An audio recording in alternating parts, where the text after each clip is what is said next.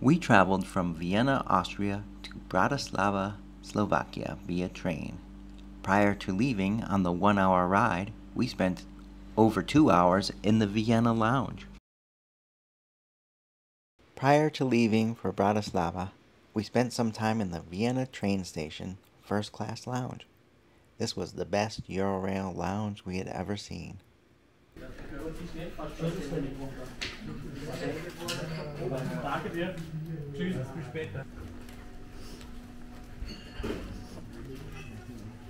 Huh? Where do you want to sit? Up against the... Oh, you got more room. Oh, they give you free coffees, and there's like sodas over there, and cereal. Oh yeah, baby. Oh yeah. The sweet. This is the sweet life. This is the sweet life we've been hearing about. Okay, let me give you the close-up of what they got. Teas, waters, cokes. Look at all that free water. Juices. I've got peanuts, protein snacks. Somebody ate all the chocolates, but they have chocolate wafers. They got pears, apples, teas, and this beautiful coffee machine. Oh, life is good.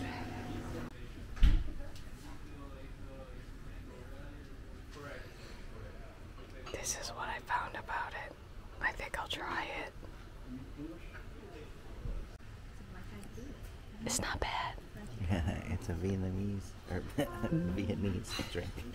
It's not bad, right? No, It's good. It's refreshing. Yeah. Yeah. Herbally, refreshing, citrusy. Scott describes it as like almost a ginger ale, and he's totally right. They put out pastries. We'll try each Exciting. one and see which one we like best. Because we don't know what they are.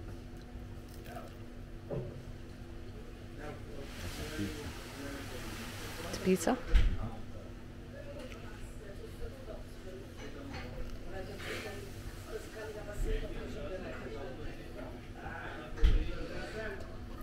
Pizza, pizza. I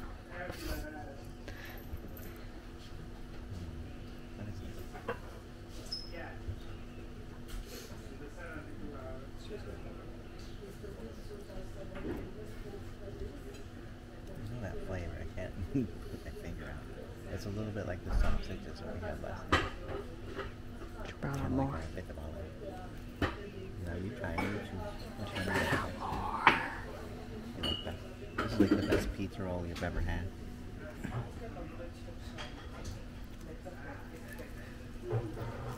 She takes big bites. Your evaluation is like half of it. This is a curry roll. Oh, okay.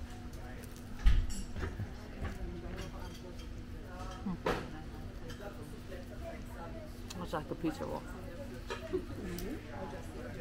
There's more. Yeah. So you want all the rest of this? Okay. I found something new. Sample. What is it? Spinach? Oh, okay. Eat half of it. Okay.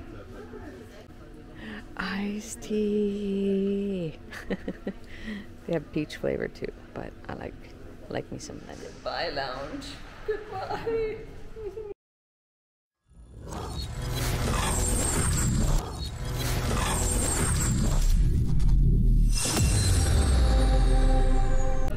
There's no first class in this train, but we found a cart that has an AC system going. We got a seat with tables to ourselves. We just came from a lounge. This is a wind day, huh? Yeah. I was just thinking that for most of our lives, what we knew of this area was called Czechoslovakia. And we've been to the Czech Republic, and now we're going to the other half, Slovakia. I was reading too about Bratislava. It's kind of a unique city. It doesn't have a lot of people in it, like 500,000 people, but it's between three major countries. Hungary, which is where we're going next. Where we're coming from right now, Austria, and Czechia. All those countries are together, and really this is should be Czechia, Czech Republic? Yeah. Czech Republic? They're the same. I don't know like the exact differences when you use one or the other. I've seen both on maps. Maybe it's like signs Prague. and things. They call it Praha because that's their language, but everybody else calls it Prague. So maybe Czechia is their language, but everybody calls it the Czech Republic. Yeah, but it's an interesting part of the world, and this city probably that we're going to is going to grow a lot, I would think. If it wasn't for Hungary being so close and Vienna being so close, two major cities, it'd probably be really big already.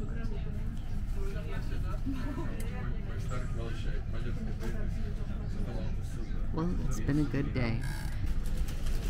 We're here.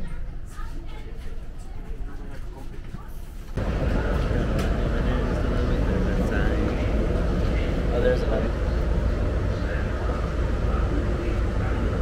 Slovakia. Welcome to Slovakia.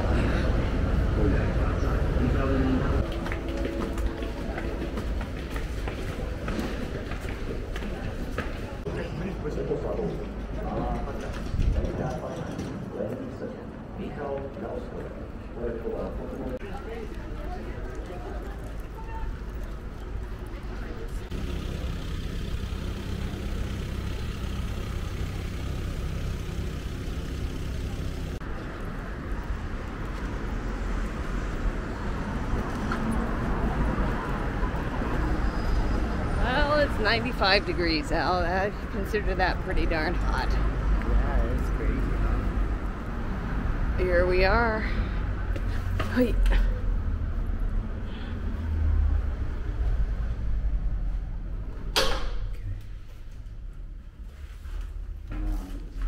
Get our key. Put it on the ground floor on the left and wooden located in the hardware section. Left side of the wooden table? Yes. That must be it.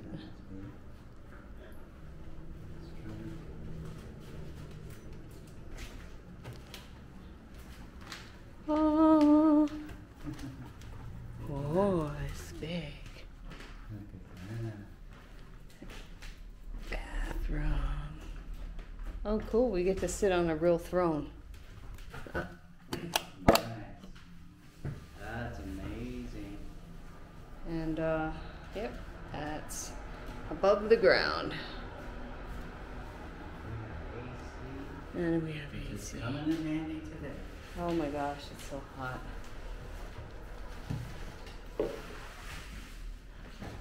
Next to the main road. But that's okay, because we don't have to have our windows open. Because we got AC. There's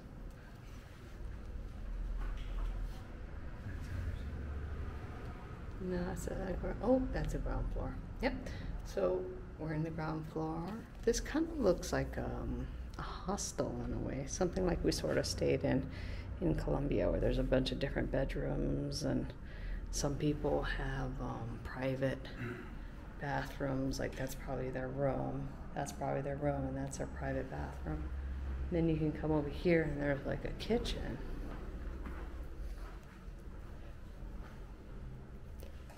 Where, you know, you can cook your food. There's a dryer, washing machine is over there. But, you know, you can put all your stuff, you can cook your food and whatnot. Our room happens. That room that's in there, that's their bathroom. Oh, that's their bathroom? I thought this room. No, they have a private bathroom. Oh. So just like ours, they have a bathroom inside. This room that we were looking at just now, their bathroom is right here. Oh, yeah, I see it. So this is ours. We're in the rum room. We have our own bathroom. And this room has a bathroom. And this middle one belongs to them. And then common kitchen, laundry, storage. And then it goes upstairs. Looks like the same layout upstairs. Cool. And they look like they have a little outdoor garden out there. Huh? What do you mean? See? Do not let nobody. Yeah, that's the same as saying let everybody in. No.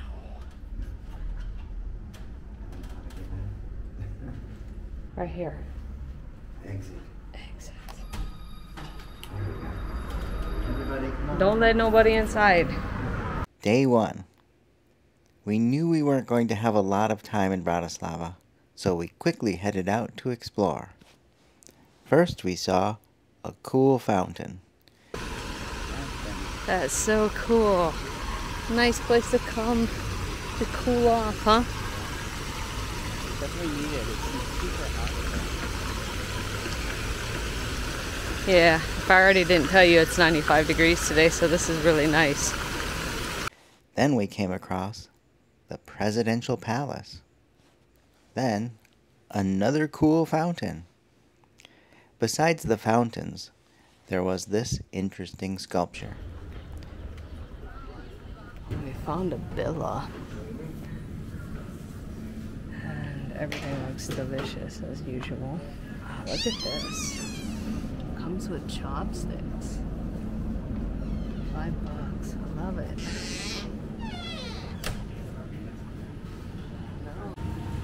Oh, look at these little strawberries.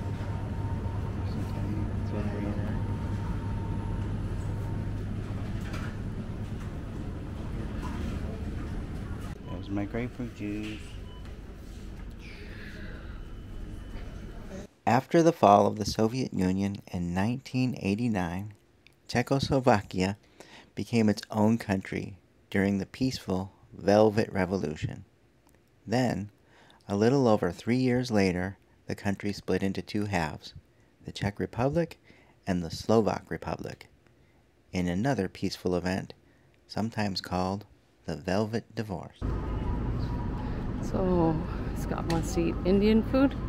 He chose this place called Red Chilli. Remember, it's not naan bread. It's just naan. I like having my own couch.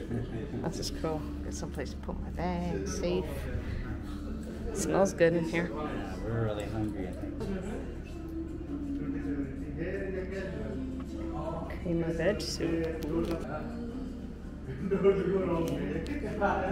Chicken tikka masala. So all these prices are in euros. And a vegetarian menu. Got a lot of stuff in here. So I'll get back to you when we figure out what we're eating. And today I'm going to try an Indian tea. It's got Indian black tea, Indian spices, milk, and sugar. That sounds interesting to me. I've never had that. So I think I'm going to get this. Fish Goan curry. Got coconut sauce, Indian spices, and it's medium spicy. Scott's going to get the butter lamb. Lamb meat, Indian spices, tomato, cashew sauces, Indian butter ghee, medium spice. And Scott's gonna get a chicken tikka, and he's gonna get a butter naan. Butter naan. All right. Okay. That looks Chicken nice. tikka. I'll try it without sauce first. Tender. A little spicy. Just what you hope from an Indian thing. It's really good. That's different. It's kind of citrusy, but in a different way than I've ever had. And then gotta have it with some diplomat, you know.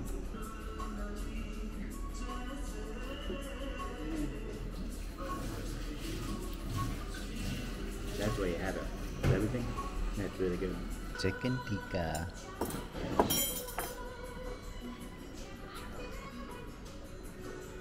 First, she's gonna try her Indian tea, which came hot. Looks like a coffee almost. Oh, it's like milk tea with a little bit of like what they call Indian spice. It's very good. Let me try that. You should try it.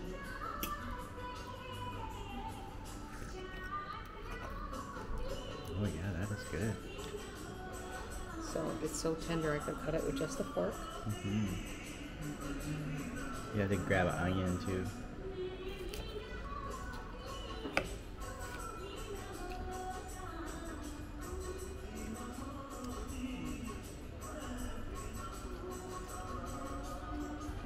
Good appetizer. All right, we're off to a good start. Lady, what do you think?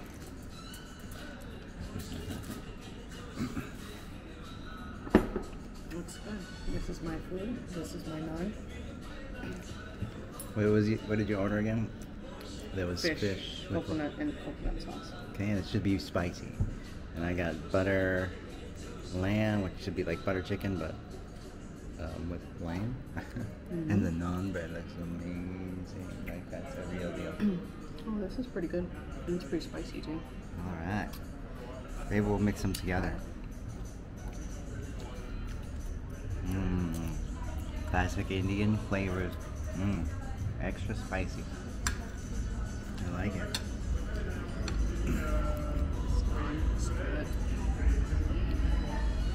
Wow, that is really spicy. It just keeps, the heat just keep building and building and building. I like it. Very good. Awesome. It's really sweet, and I think if we mix these together, we got a winner. Because we're gonna create something really great. Look at him, isn't he cute? He's all sweaty. Really, really spicy. Yeah, I think I'm crying. I think you are. I can feel the water dripping down my face. I will say that this is hands down the best Indian food I've ever eaten in my life. It's so good. It's so flavorful. It's great. And these two mixed together, so good. Yep. Y'all are missing out. Day 2. Day 2 began with a walking tour of Bratislava. Statues were placed throughout the city to help encourage tourism, and no tour would be complete without visiting Kumil. He is the most popular and most photographed of the many statues throughout the city. Everyone is supposed to touch the button on his cap for good luck. Another statue is Shoner Nasi. This is a statue of a real person who passed away in 2007. Shoner was the grandson of a famous clown, and he used to walk around the city dressed in a top hat and tails every day, bringing happiness to passers-by by saying greetings in different languages. Another statue is called Blind Napoleon. It was originally created to commemorate the 2 occasions when Napoleon's army entered the city. But now the joke is that it's a good thing that Napoleon's eyes are covered, because he would be upset to know that France is now part of the European Union. This building is famously half classic and half Baroque, with a Napoleonic cannonball stuck in its wall. The final stop on our tour was the Blue Church. Built in 1908 through 1913, it was originally painted in pastel colors, but later it was painted in blue to promote tourism. Bratislava is full of fountains and other artistic works. In the old Czechoslovakia, each town had an area that was denoted as Korzo, a block or two of cafes and milk bars where young men and women could meet. This rock memorializes the midpoint of the traditional meeting place in Bratislava. older people look back on those times with fond memories.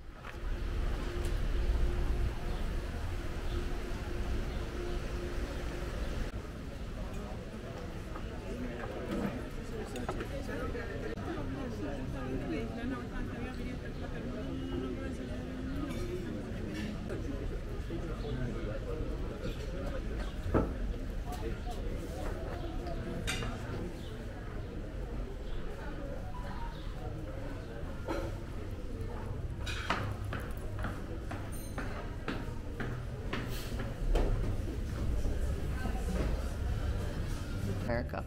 Okay, so why are we here? To eat local food. Because it was recommended by our tour guide.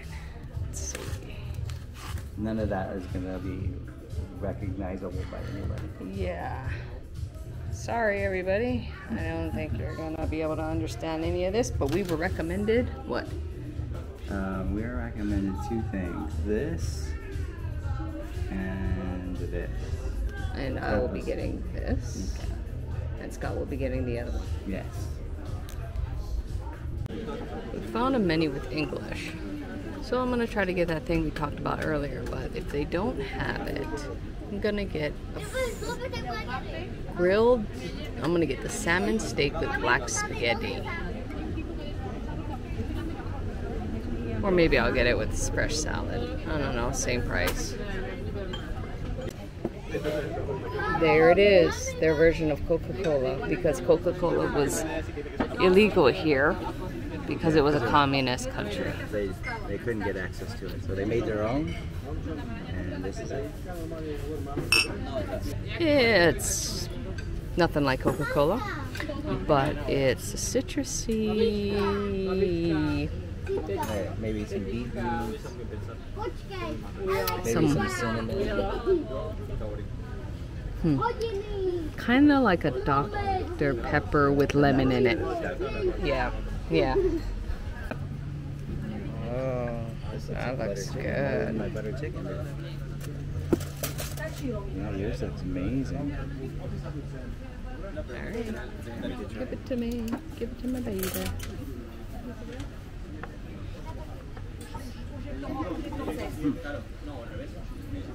It's weird. It's got some weird spices in it. Yeah. Kind of like Szechuan spices. But overall, it's really good. It's just different than I've ever had before. And there's different spices and stuff in it. And this is like dumplings, little dumplings. Kind of like gnocchi. I can smell that from here. It smells really good. Oh, it looks nice and fatty. That looks... Where are they getting the seafood? I don't know where they're getting it from, but... Nice. We've been finding some good things. Don't know? Yeah. No idea. They look like tough. Do they taste like anything?